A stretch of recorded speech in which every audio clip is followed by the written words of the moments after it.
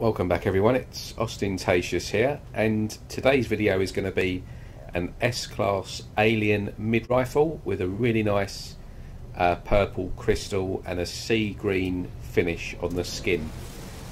So quite a quick video. This is currently in Euclid galaxy, so this is the starting galaxy.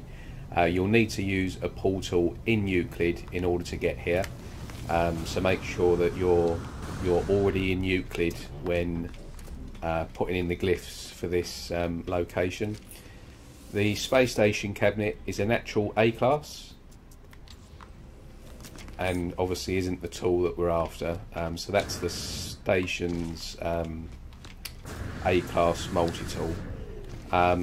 The planet which we're going to fly to is one of 3 in this system, and it's this one here. It's called Iceno Icon, and the coordinates will be at the top of your screen. If you just bear with me, I'll quickly grab them.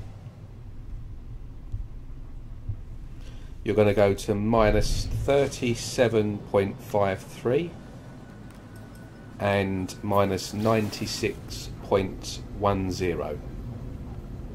So from the space station, basically head towards the bottom right of the planet, but this is going to be your portal planet. So you will be spawning on this planet. Just the first thing that you need to do, or at least before you go to pick the tool up, just make sure that you reload a save on this planet.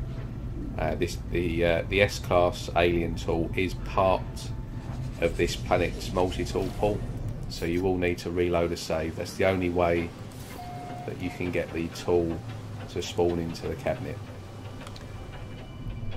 It's also got a giant sandworm on this planet as well.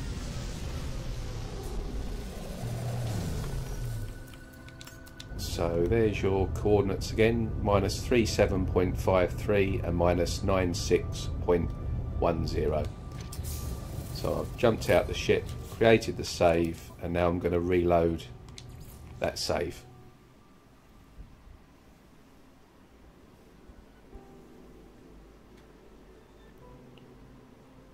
Just once again, you must make sure to reload a save, either a manual or auto save, to see this tool.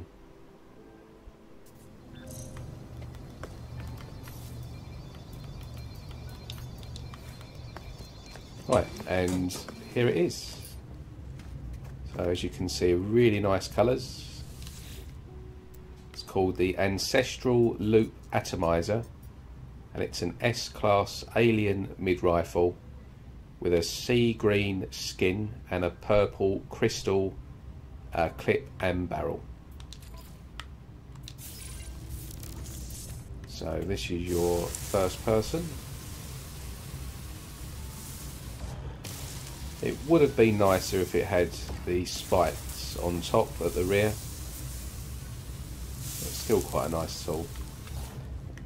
And then just in this dark patch. So here is it. Here it is from all angles.